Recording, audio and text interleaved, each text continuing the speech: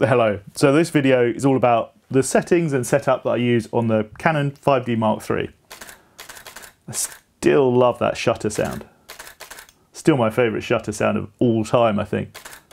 A lot of people have different things to say about that. A few people have asked me to make this video, and so I should start by saying, if you're not interested in the 5D Mark III, then probably best just to click away, and I'll hopefully be able to make something that will be of more interest to you soon. But, you know, for those of us that are into the 5D Mark III, then let's dive on in. So this was my main camera from 2012 until 2018, which is quite a long time. And I still love it. I still use it even today. I've moved on. I shoot the Canon R5 and 5D Mark IV now, but you know, I still use this in my life as a professional photographer. And even just the other day, just this week, I was shooting a big reportage job, and I was using this camera along with the other two, and it just reminded me of how much I absolutely particularly love the 5D Mark III.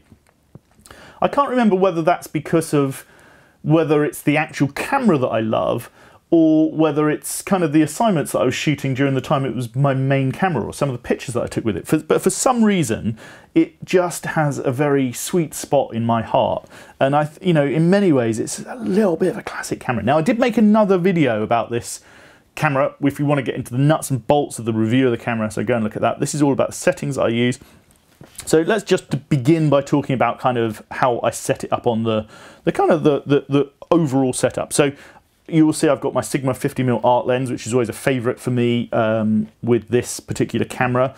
And you'll see I've got the Canon battery grip on the bottom as well. Now, I don't always use the battery grips. I've tried a few of the generic ones as well, but I've always been disappointed by the generic ones. They always stop working, and so I've always stuck with Canon pretty much. These things have really one job, and that's just to kind of give you an extra set of controls on the back. And I suppose they've got two jobs, because they also have two batteries inside, which elongates your battery life if that's what you are after, though this thing has great battery life anyway. And so sometimes the grip will be on, sometimes it will be off, depending on what it is that I'm shooting. Typically I like using it if I'm doing a lot of portraits, because you get the extra shutter button here and the focus control on the back by your thumb, which is really useful, you know, if you're doing a long day of headshots, for example, or something, or corporate portraits, something like that. But also I will use it if I'm using a long lens, a telephoto lens or a big lens, just because it kind of fits better into my hand. And I think the 5D Mark III is a camera, because it's a bit of a dinosaur and a bit chunky, I think it does kind of, you know, it still loves having the grip attached to it, because it's kind of a big old boy like that, and it kind of just works really nicely. Okay, so I have got the Canon camera strap on here. Now, this thing is weather beaten and bashed, and good lord, I mean, it has had some abuse over the years, but it's still working fine.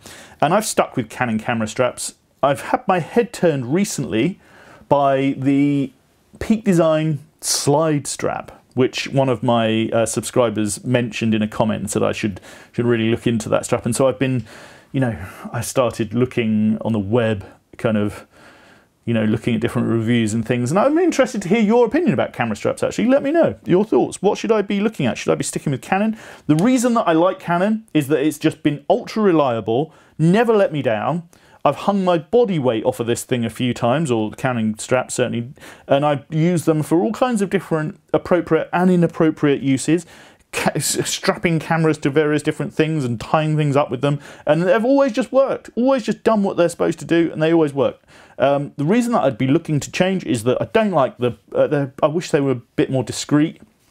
This thing is now a bit more discreet because it's so kind of weather beaten, but I wish that it was just sort of, you know, didn't shout Canon, Canon, Canon all over it.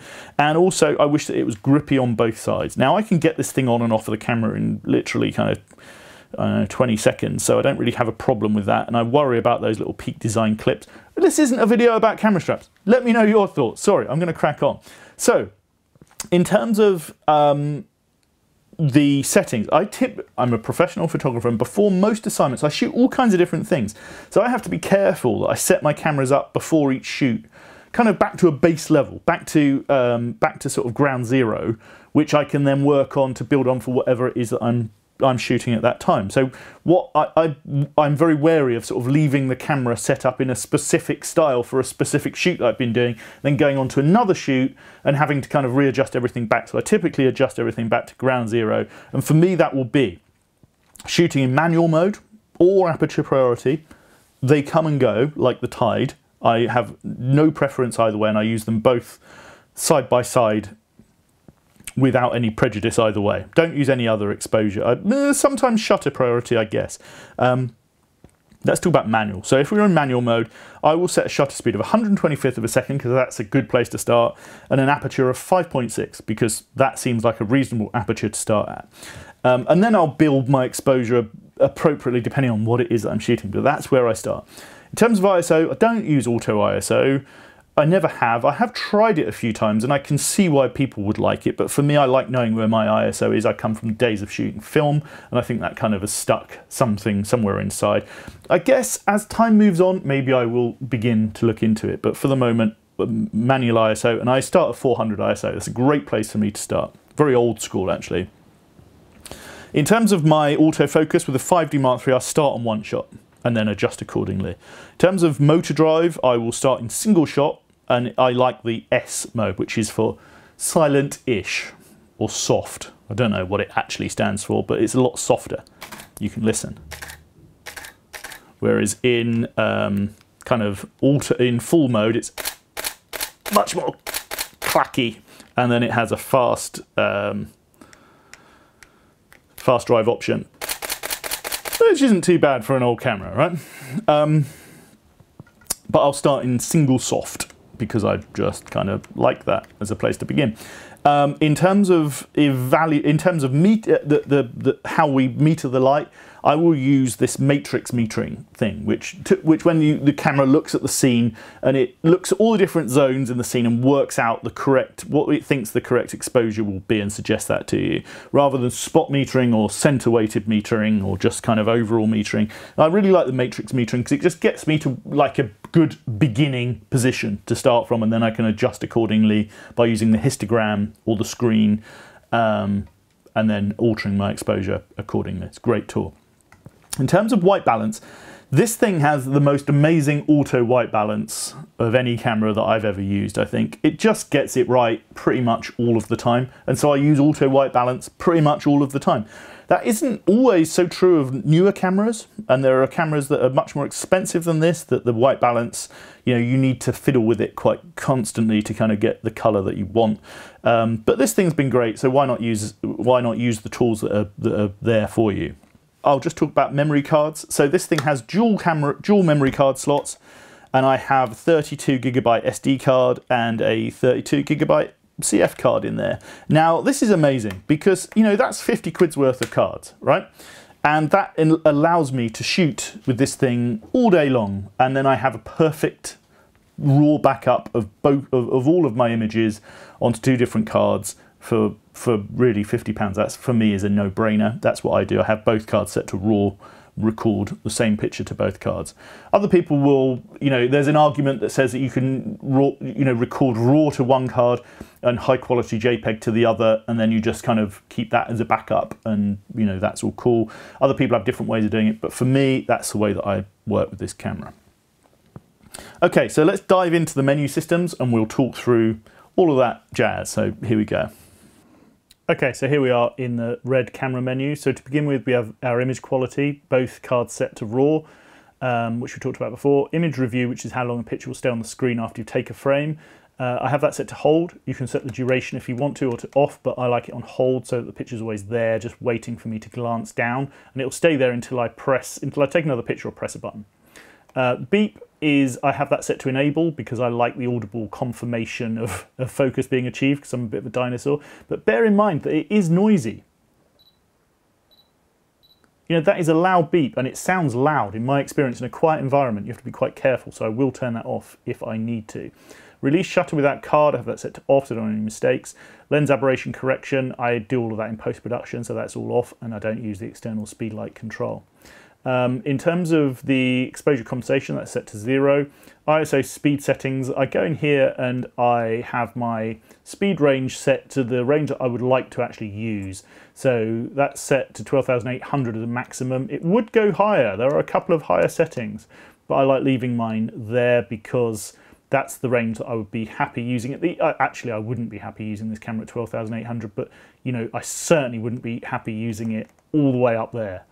Even there, look at that. Oh, really high settings. That's kind of the absolute maximum that I would go to. My auto ISO, I don't really use auto ISO, like I said, but I do have it set, and I have it set to 1600 actually. Auto lighting optimizer, I wouldn't have that on, so that's off. White balance is auto white balance, and then we have our color space set to sRGB. Sometimes I use Adobe RGB, but we won't climb down that rabbit hole right now. Picture style, standard to begin with. Sometimes I might use monochrome, but mostly it's standard, keep things pretty basic. Long exposure noise reduction off, high ISO speed noise reduction. I have that set to standard, but you can affect that in post-production if you shoot raw. Highlight tone priority set to off, and then we have our HDR modes down here, which we'll talk about in just a minute. And then over we go to live view settings. I have my live view enabled, but I don't really use it very often on this camera because, to be perfectly honest, it's not the best on the 5D Mark III. Live mode in the AF mode, 3:2 aspect ratio. Exposure simulation, I have that set to enable so that you can see any changes that you make to your exposure. Silent LV mode, I have that set to disable because I can't actually hear much of a difference between any of these things. Someone else could tell me different. Don't really use live view very much though. Okay, over on to AF.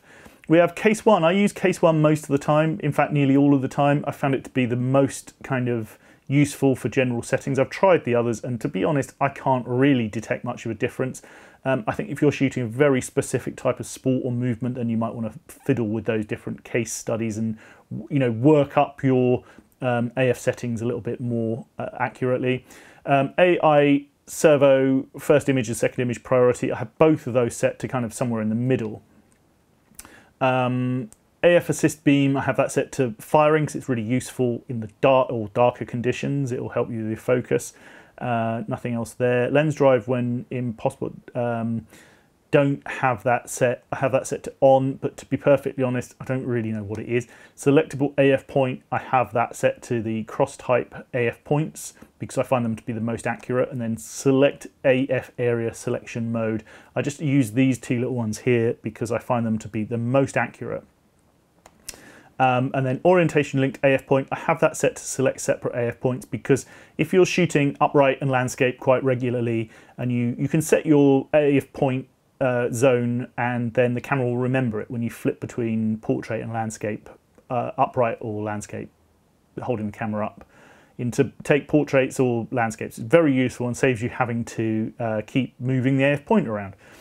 Hope that makes sense. Okay, and then AF micro adjustment. This camera does allow you to kind of micro adjust each lens to the camera, and I adjust each lens individually, set it all up, and it works really, really well to help with your getting the maximum image quality from your lenses.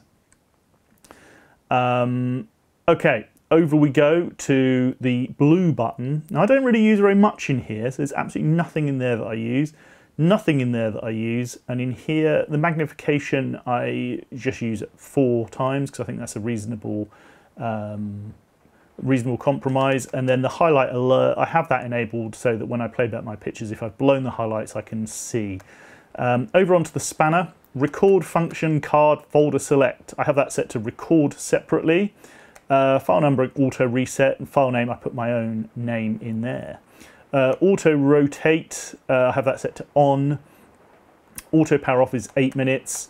Auto LCD brightness, and then my date and time, I have this set very accurately, and I sync all of my cameras before I shoot, so I can sort the pictures afterwards by the time that the pictures were taken, and that means that the kind of shoot will flow even if I've used 3 cameras. So long as they're synced, then it will sort all the pictures kind of by the time they were taken rather than by which camera they were taken on when I put it into Lightroom. Nothing there so much of much interest. Okay, so on we go. Video system, I have that set to PAL, but I'm not going to talk about video today. Over we go. So custom shooting modes, I don't really use that too much on this camera, to be perfectly honest, because it's rather a basic camera, rather than, you know, I've started using custom shooting modes on more complex cameras. On this, I'm kind of cool not to. Exposure level increments in the orange camera icon, I set those to a third of a stop, pretty old school. And then as we move along, I have my warnings in the viewfinder. I have everything set because I hate it when you have something specific like high ISO or a different picture profile set, and then you forget about it. So I have it all set so it'll set up a warning for me. Dial direction, I have it as normal, because I'm a normal Canon shooter, but if you're a Nikon shooter, you might want to reverse the controls. And then custom controls, what do we have here? So I'm a back button focuser, so I use these buttons at the back to focus with. So the first thing I do is to use the first custom control with my shutter button to deactivate, so it doesn't do the autofocus, it just does metering and shutter control. So the shutter button will just start the metering and take a picture, not autofocus. And then I have these custom controls linking to these buttons so that the back button focus points here will all work the autofocus. It's just my way of doing things. Everyone else has their own way. I've changed the depth of field preview button, so rather than giving you a depth of field preview, now it actually helps you flip between one shot and AI servo, which is, one shot is great for kind of locking the focus onto, let's say, eyes during a portrait shoot, and AI servo is actually a tracking focus, so it'll actually track something that moves towards you. So this is a really useful setting for me. If, let's say I'm doing a portrait and then suddenly the person kind of just for fun starts running towards you and you're using a long lens, typically one shot would not really cut it under those conditions. You need AI servo, but to change the camera over to AI servo means kind of bringing your other hand up to here and flipping a few controls. So it might take a few seconds, whereas with this custom control, you can just hold down the depth of field preview button, and the camera will instantly go into servo mode if you were in one shot before, or vice versa. It just means that you can work very quickly. Very, very useful. Found that very useful. The lens AF stop button, that's just the same as it always is. That's just the same as it always is. Set button, I've got this set to adjust my ISO, which I find really useful. Really, really useful, because I flip between ISO quite, I might go between 400 to 100 to 800, 1600, depending on the circumstances quite often. And that enables me to change that really quickly rather than having to fiddle around on the top of the normal button. Or certainly, half a second quicker. I have my main dial set typically to just do the shutter speed, and then the dial on the back to do the aperture. And then this multi-function controller here, I have it set to move my AF point around, which is really cool. That means that everything is pretty much at hand. I suppose let's just go back to the menu. Over here, we have these two things which I don't really use very much at all, and then we go over to My Menu, and I have this. The My Menu is brilliant on this camera because it enables you to bring some of the things that you use more regularly into one menu. And so I have my custom white balance if I need to fiddle with that. Here I have my HDR mode if I need to fiddle with that. Format card, which is something that I use all the time. Beep, like I said before, I have that here, and then my sensor cleaning, which is very useful. So all the things that I use quite regularly, I can access just using the green star.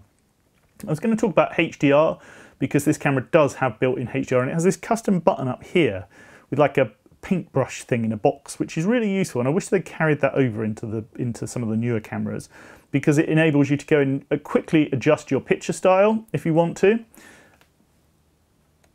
Or you can adjust your multiple exposure if that's your thing. It's not something that I do too often, to be honest, but you can then instantly get into HDR quite quickly. HDR means that the camera will take 3 pictures or 5 pictures and then mulch them together and spit out a JPEG at the end of it. I use this sometimes, seems to work reasonably well, and you come in here and adjust dynamic range, and you can then choose how many stops you want. Typically I'll go for 2 stops between each different frame that it takes of the 3 that it takes. And then the effect I'll just leave on natural.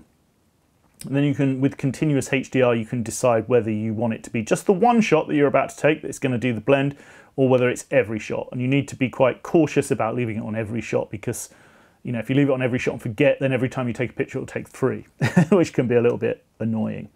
So we'll go back in and disable that just so we are there.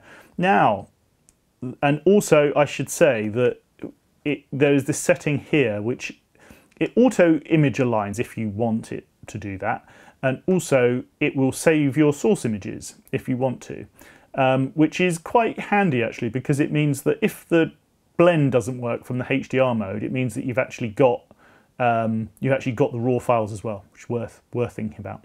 And that's pretty much it. So I really do hope there is something of use for you here.